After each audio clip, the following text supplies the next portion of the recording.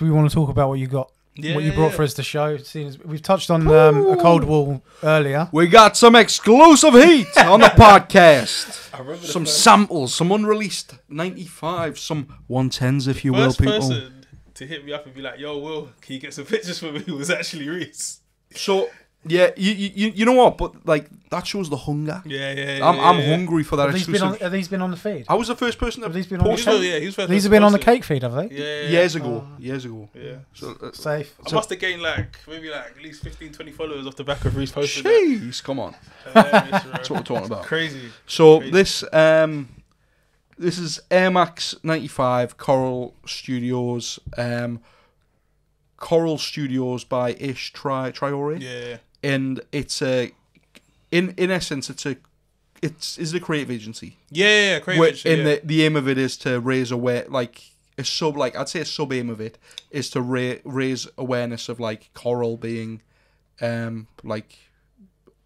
what's the bleaching, bleaching, coral bleaching, and Yeah. coral just being like impacted and affected Yeah, by like pollution and like exactly. kind of like ultimately being more conscious Yeah, about what you do and what you put out into the environment. definitely. So the first one when did it release? 17?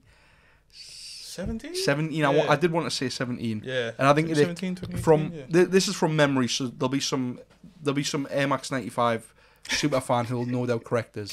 But I believe it released exclusively at Lapstone and Hammer in like Massachusetts, in like a state not far from New York in the US, and it was limited to so many pairs. But there was also the ability to create the colorway on Nike ID. Yeah. So there's like quite a few ID pairs floating about, but I believe the original 1.0 was like really quite limited.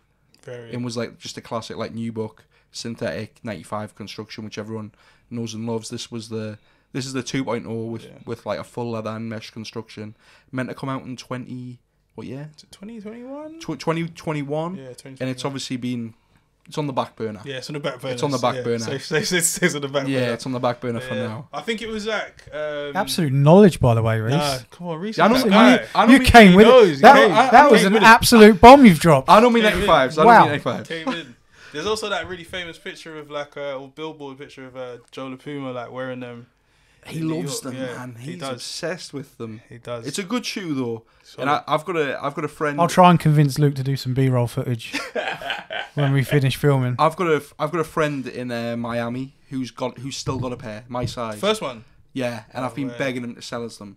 Like occasionally he'll like throw a story on, show them. I'll just be like, "Do you not want to sell us them yet?"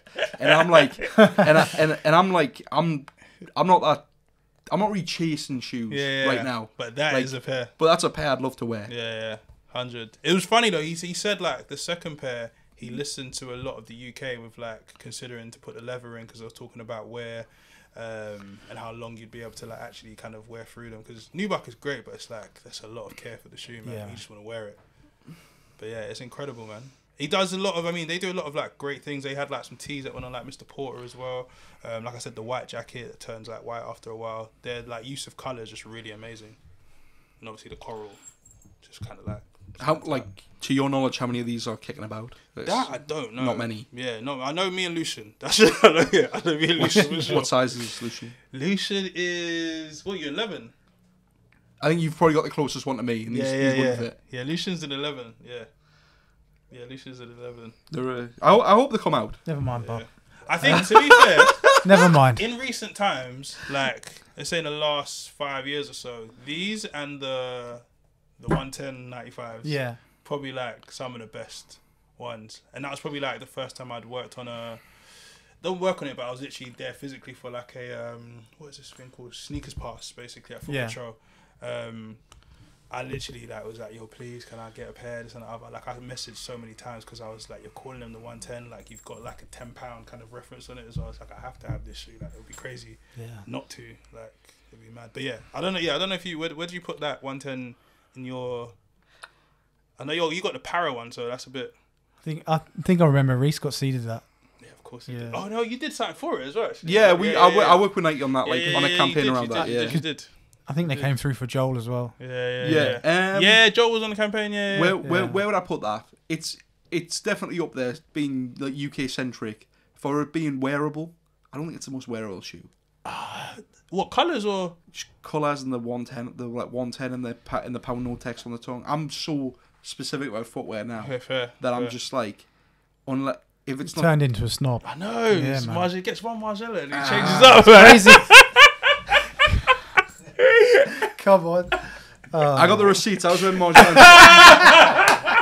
I was wearing Margella 2013. Go back on the Insta. Go back.